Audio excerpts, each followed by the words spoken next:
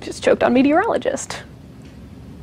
Meteorologist Hannah Strong here with a first look ahead at Monday's forecast. The start to the day looks very nice and pleasant. A partly cloudy start, which means a little bit of sunshine as we get the day going. By afternoon, though, you see some of these scattered sprinkles starting to pop up. Those develop into some thunderstorms by mid-afternoon, 4 o'clock here on Futurecast, and you're starting to see some of those brighter colors, the oranges and the reds, indicating some thunderstorms possible.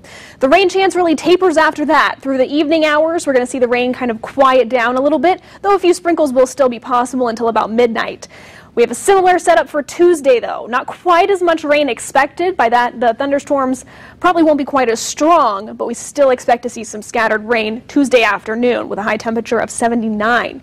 We're back up at 80 by Wednesday and 70s through the rest of the week heading into the weekend. You see a chance for some isolated sprinkles also as we head toward the weekend. We'll have more information on that as we get a little closer.